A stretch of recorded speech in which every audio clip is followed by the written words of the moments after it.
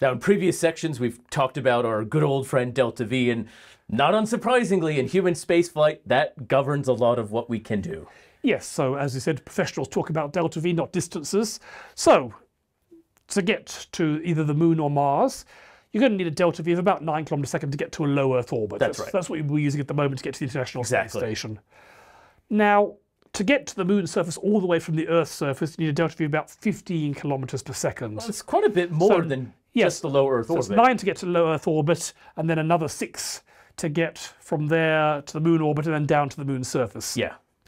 The way back is much easier. Now, if you wanted to land by rocket, retro rocket, it would be the same to get back. Yep. But you still need to have enough rocket fuel on the moon to get you up to orbit and transfer orbit back to the Earth. Yep. But the way the Orion spacecraft worked, and in fact the way the Apollo spacecraft worked, is it just then ploughed into the Earth's atmosphere and used aerobraking to slow it down. So you save essentially a little bit that way, right? You save a lot.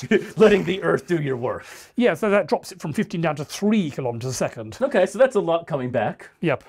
Now, to get to Mars, again, to go all the way from the Earth's surface to Mars' surface, we're using rockets the whole way. It's 19 kilometers a second. So it's only 4 different from the moon to Mars. But remember, it's exponential. Rocket equation exponential. Going from 15 to 19 can make you fuel 4 times more or something like that. Okay. But going to Mars, you can do something you can't do on the moon, which is you can aerobrake in Mars's atmosphere. That's true, right? Which you can't do on the moon. Mars has an atmosphere, and so you can use that partially or totally slow your spacecraft down. And that's what some of the spacecraft already do going to Mars. Yep. And that brings it down from 19 kilometers a second to only 13. So it's actually easier than the moon, yeah. Yeah, okay. So in principle, if you use lots of aerobraking on Mars, Mars is a less delta V than the moon. It's an easier place to get to. And it doesn't matter that it is further away, because what we care about, as you said, is the delta V. That's right. On the way back, it's harder, because it takes more energy to get off Mars' surface. But still, if you aerobrake on the Earth's atmosphere, it's only 6 kilometers a second. All right, so that's still not terrible. So it's doable. Yeah, so in terms of sheer delta V, it's not so bad. Let's actually put some numbers in this. Yep. So the SLS that's going to launch the Artemis rocket. Going to the moon. So it's got VE, that's the exhaust velocity, and that's what fits into the rocket equations. It's about 4 kilometers. It's actually a bit more than that for the central rockets and a bit less for the outside boosters because it's a hydrogen-oxygen, liquid hydrogen liquid oxygen, which is typically about 4.5, plus the solid rocket boosters are about 2.5. If you average it all out, it's about 4 kilometers a second. Yep. So we need 15 to get to the moon. So the m wet over m dry is e to the 15, which is delta V, over 4, which is the VE, which is about 43.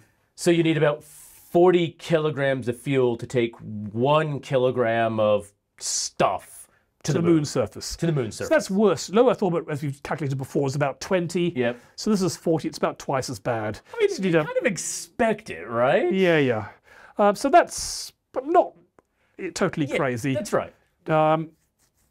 Okay, remember the graph. So previously we had delta V of about 3 to 1 for low Earth orbit, which ran across to about 20. Now we're up at nearly 4, which means over 40. Yeah, so it's really starting to get into that really exponential climb on this curve. That's right. Coming back, on the other hand, now we only need to achieve, if you use aerobraking in the Earth, only a delta V of about 2.5 kilometers a second. We've got 4 for if you have a hydrogen-oxygen rocket, which you probably won't have on the moon. Yeah. It'll probably be more like 3. But anyway, that's only 1.8 or so. That means you might need 50-50 fuel and rocket. Yeah, that's actually not, I mean, that's completely doable. And I guess we kind of know this, right? They did this in the Apollo program. And in practice, what you do is you have one rocket to get you up into moon orbit, and then you rendezvous with another one which has the fuel to get you back. So, and that's actually one of the spirits of the gateways we talked about as this kind of rendezvous point of actually going back and forth. Okay, so not ridiculous in terms of delta V.